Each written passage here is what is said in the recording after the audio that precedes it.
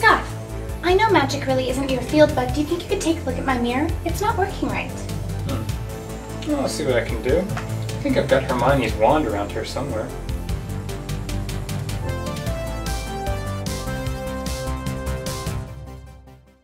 Materials for this prop include cardboard, duct tape, aluminum tape, purple, green, blue, pink, and white paint, a small oval mirror, barbecue skewers, adhesive foam squares, a hot glue gun, super glue, scissors, an X-Acto blade, and a pen or pencil. First, trace the oval mirror onto cardboard.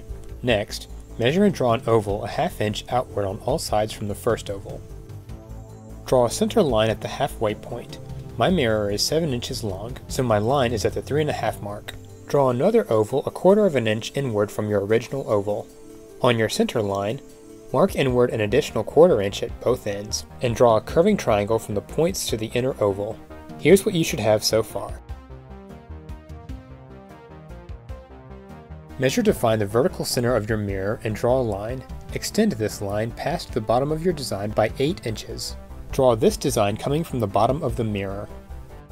Add this design to each side of the mirror. They should extend about a ¼ inch from the outer oval. At the top, draw this design, extending about an inch from the outer oval.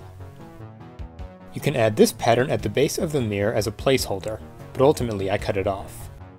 Cut out this design, trace 2 more templates, and cut them out. Use an X-Acto blade to cut out the center section of your first template. Remember to exercise caution when using an X-Acto blade. Place 2 barbecue skewers on one of the intact templates so the entire handle is secure. Duct tape the skewers in place.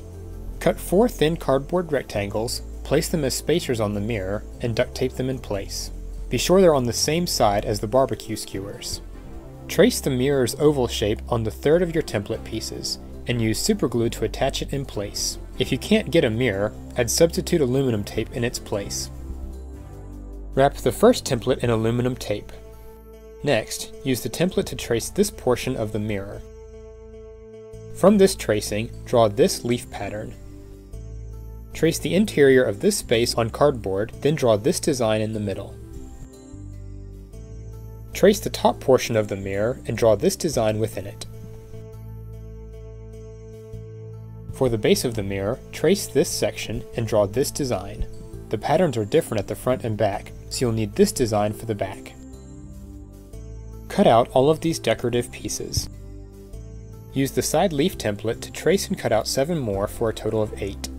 Cut the rose blossom piece away from the front top piece and trace the blossom 4 more times for a total of 5. Remember, the 6th blossom piece is still connected to the back piece.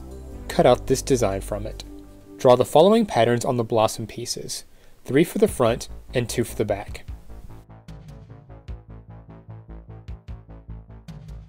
At this point, you should have 8 side leaf pieces, the front blossom with leaves and 3 blossom pieces, the back blossom with leaves and 2 blossom pieces, the front base piece, the back base piece, and the back middle piece.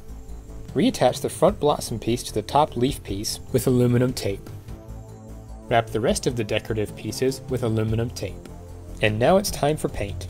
I took some creative liberties with the colors and decided on several lighter tones. You can either buy the lighter paints or mix the colors you want with white, your choice. For the main body, I mixed purple and white. The most crucial part here is the inner surface that is closest to the mirror, because you won't have the opportunity to repaint it. Paint the leaf sections light green and the blossom pieces pink. Paint the base pieces and the middle back piece light blue. If you haven't already, cut away the placeholders at the base. Stack the 3 mirror templates with the barbecue skewer piece on the bottom, followed by the mirror piece, and finally the piece you just painted. Connect the 3 at the base with duct tape. Tape around the sides to connect the upper portion of the mirror. Avoid attaching duct tape to the mirror itself. At the top, cut this portion out of the placeholder section on both sides of the mirror. Wrap the edges from front to back with aluminum tape all around the mirror, including the handle. Repaint the entire mirror purple, front and back. Use hot glue to attach the front blossom piece to the top of the mirror. The blossoms should line up as shown. Once it's attached, fill in gaps between the piece and the mirror with hot glue. Attach the second and third blossom pieces and fill in the gaps with hot glue. Attach the side leaf pieces in this pattern on both sides and fill in the gaps. Attach the blossoms and leaves to the back of the mirror. Fill in the center space at the top with hot glue. Glue the front base piece in place and fill in the gaps. Glue the back base piece and back middle piece in place. Use the glue gun to create this design on the base piece and on the leaf pieces. Create this design on the handle. For the pommel, draw and cut out a smaller raindrop shape and attach it to the bigger shape with an adhesive foam square.